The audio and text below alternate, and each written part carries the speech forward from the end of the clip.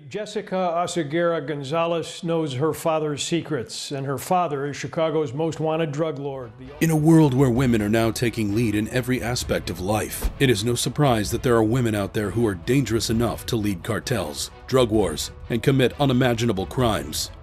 Today we will be looking at the top 5 women that have held dangerous leadership positions in the cartels. Charges ranging from conspiracy to illegal drug distribution. She also admitted to helping her husband escape. At number 5, we have Emma Coronel Aispuro, Mrs. El Chapo. Emma Coronel Aispuro was just 17 in 2006 when she met her would-be husband, El Chapo, at a party thrown by her father, who was also a drug lord. In 2007, Emma Coronel was crowned Miss Coffee and Guava in Canelas. The couple had earlier announced their marriage plans before Emma was crowned, making many people think that El Chapo may have used his influence to make her win the pageant. At her coronation, Emma showed up in a diamond-encrusted crown, and from that time onwards, El Chapo named her his Little Queen. El Chapo was 50 years old when he proposed to her at the pageant, and the two got married on her 18th birthday, July 3rd, 2007. Emma became known as La Renita to all of her husband's cartel members, and the nickname has stuck with her since then. By the time she was 22, Emma gave birth to a set of twins, Maria and Imali. By the time El Chapo was arrested by Mexican authorities, his empire had grown, and he was one of the world's biggest drug lords. What the authorities didn't know was that his little queen would take over and help her husband to distribute cocaine. Emma also helped El Chapo pass messages to the cartel while he was in prison. She stood by him throughout his trial in federal court in Brooklyn, which lasted from November 2018 to February 2019. In June 2021, 31-year-old Emma Coronel Aispuro pleaded guilty in federal court in Washington, D.C. She admitted she had helped her husband to run the Sinaloa cartel while he was in prison. She also admitted to helping her husband escape from a high-security jail in Mexico in 2015. It is believed that she gave up information about the Sinaloa cartel for a shorter sentence. Number 4. Jessica Oseguera, La Negra. Jessica Oseguera, popularly known as La Negra, is the daughter of Nemesio Oseguera Cervantes. Nemesio Oseguera, aka El Mencho, the leader of the Jalisco New Generation Cartel, which is one of the most dangerous and brutal drug trafficking groups in Mexico. The cartel's devious crimes include beheading rivals and dissolving their bodies in acid. El Mencho, who is a known rival of El Chapo, is said to command about 5,000 hitmen. The Drug Enforcement Administration has named him one of the most wanted traffickers and has announced a reward of $10 million for any information that will lead to his capture. Where does La Negra come into all this? Well, in 2021, 34-year-old Jessica Oseguera was sentenced to 2.5 years in prison. She was sentenced for helping her father launder his drug money through various businesses, which include a resort, sushi restaurants, and a tequila company. At first, she claimed she had nothing to do with her father's drug business. Oseguera later opened up in a letter to the judge where she said, quote, "I ask for forgiveness and say, without hesitation, that I regret everything I did that may have caused any harm. Today, more than ever, it is clear to me that I should have paid more attention to my actions and my actions' consequences." It is believed that she was given a lenient sentence in exchange for giving up information about her father, who is currently a fugitive. Number 3. Clara Elena Laborin. La Señora Clara Elena Laborin, former beauty queen and wife of Beltran Leyva, was treated like a trophy wife, which earned her the nicknames La Señora or the Mrs.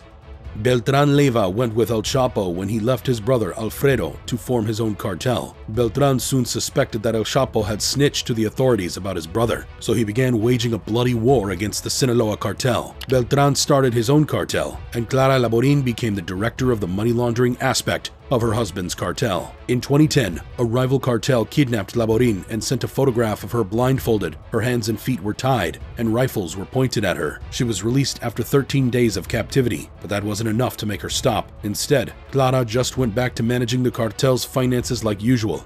4 years later, Laborin became the head of the cartel after her husband had been arrested. She led the cartel to become one of the most violent in Acapulco. They fought and brutally murdered anyone in their path to maintain dominance in the city. Soon, Acapulco became Mexico's murder capital. Tourists were caught in between rival cartels and had to witness dead bodies lying around beaches. In 2016, Clara Elena Laborin was arrested by authorities.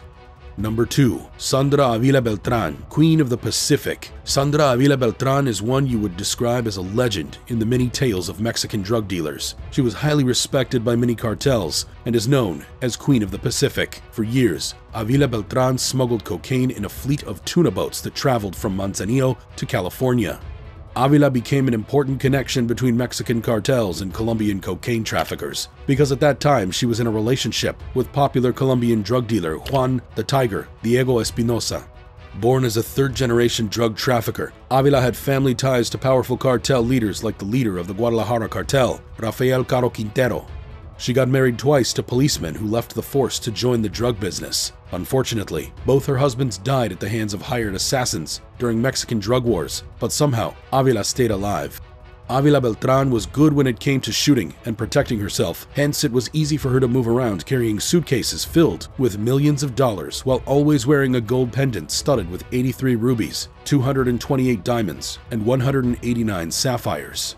Avila covered up her business by fronting as a wealthy homemaker who earned a living by renting out properties and selling clothes. In 2002, her son was kidnapped by a rival gang who demanded $5 million in ransom. She paid in full. That was when the police started to wonder how a homemaker could afford such an amount of money. In 2007, Avila was arrested and charged with drug trafficking and money laundering through tanning salons. Before she was taken into custody, Avila convinced the federal agents who came to arrest her to allow her to retouch her makeup because she wanted to look good for her mugshot. She pled guilty to the U.S. authorities, admitting that she had helped the Colombian drug lord to sell drugs. At one of her hearings in Mexico, Avila said to the judge that it's nice to be called a queen. Avila's tale will continue to live because the band Los Tigres del Norte wrote a popular song about her. She also inspired the Mexican telenovela La Reina del Sur, Queen of the South. Avila was released in 2015 and now lives a quiet life in Guadalajara. Number 1. Griselda Blanco, La Marina, Black Widow, Cocaine Godmother.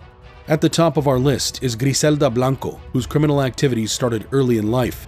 At age 11, she kidnapped a boy and tried to ransom his parents. When they refused to pay, she eventually shot and killed him.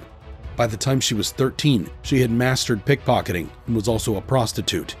As a teenager, Griselda got married and had 3 kids with a small-time criminal, but they soon divorced. Then she got married to Alberto Bravo, who was a drug trafficker.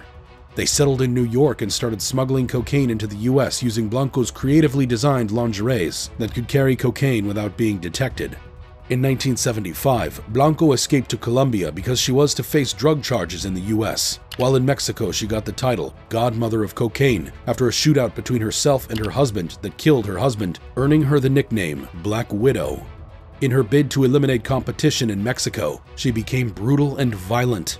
She started a war that is known as the Cocaine Cowboy Wars. Blanco ordered the death of so many people, and the murders were carried out in broad daylight by gunmen on motorcycles. With such cruel killings, Blanco rose to become one of the highest drug dealers of her time. She was allegedly able to smuggle more than 3 tons of cocaine into the U.S. annually, and soon she was making up to $80 million per month.